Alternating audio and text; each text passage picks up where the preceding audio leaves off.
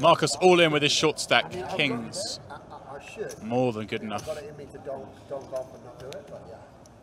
We need some promo boys. Yes, I'll be there. Maybe. Our boys in each city. Yeah, I mean, I'm not too excited about Bahamas. No, I mean,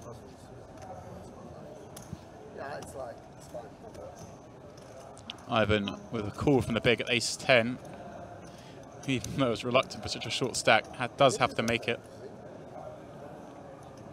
I came here in workshops.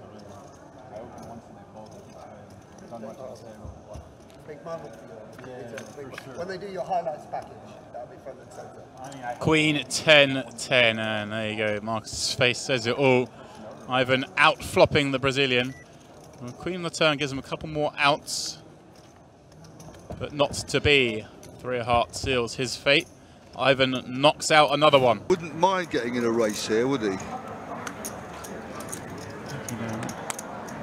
I hope maybe one of the blinds finds a rag ace. You're going to say you would call. Well, I mean, well, he's in another race. Flip number 2. So now we would like the other Anthony to win this just for fairness. And Radoslaw actually had the hand he wanted to be up against, pocket 3s. Whoa.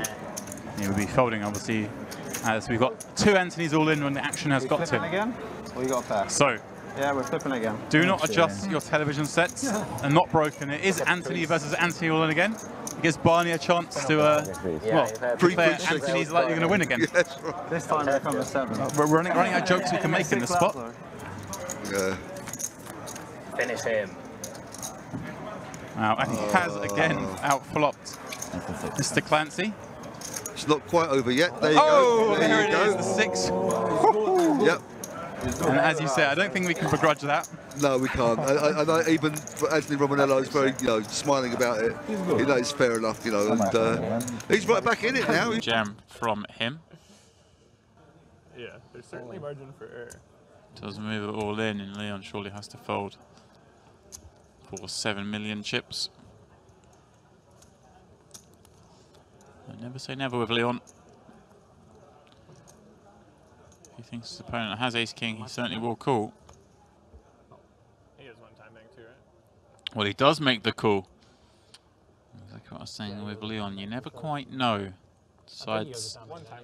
I only called because of 5s. I win today on the 5s. So. They're lucky. Yeah, they were lucky. Yeah. Well, he'd call because 5s were lucky earlier. 5 in the window. Isaac needs running diamonds to survive here. Well, here's stage 1. Deuce or 7 would be a chop. And it is a diamond on the end. Leon said it himself. It's unbelievable. Diamond, diamond, run out. 2 hands in a row, we see a diamond, diamond, run out. Oh, wow. What timing this is for Keith to look down at aces in the big blind. We may see the biggest pot of the tournament here.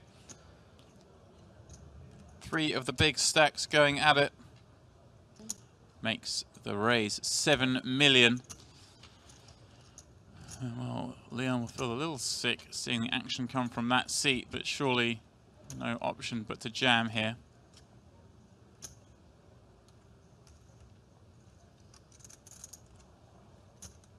Small end.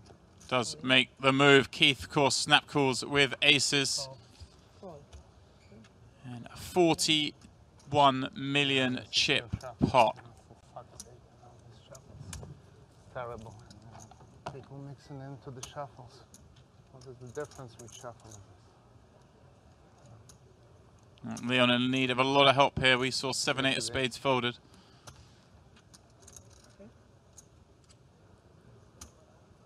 Needs to find a straight flush or trip kings. Wow, king, king, jack. Unbelievable. Moaning about the setup deck a second ago. Has Keith Lear drawing to just 1 out. Unbelievable here on this feature table. 1 card away from taking the tournament chip lead. 4 on the end. Completes the very unlikely suck out. Sorry, man. Just emotions. Nothing. There we go. I just couldn't handle it. Going very well for Dykhoff, though, who's still stacking from the last hand. Action on him for 6,000.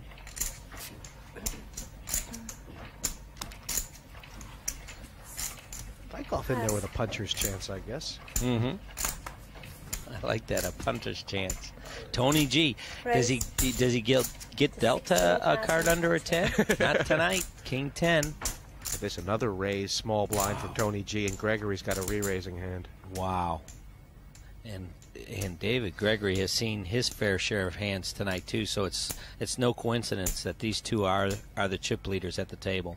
They've been being dealt the hands. Re-raise. Now he's putting it to Tony G on the re-raise. Yeah, how big is this re-raise going to be?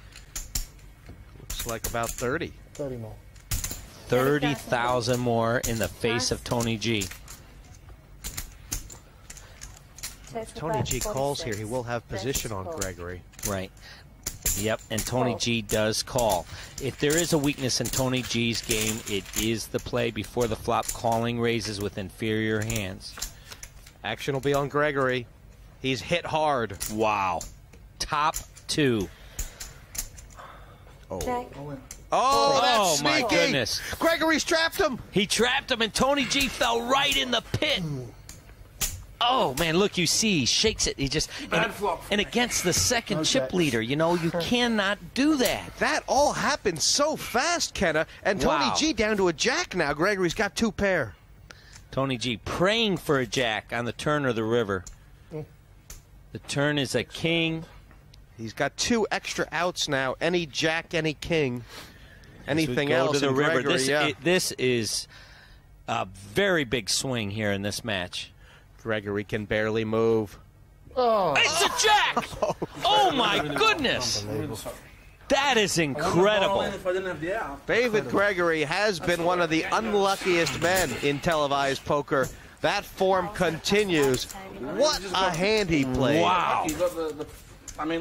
He better change the color of that shirt, because green is certainly not lucky for him. That was absolutely incredible. He played the hand perfect.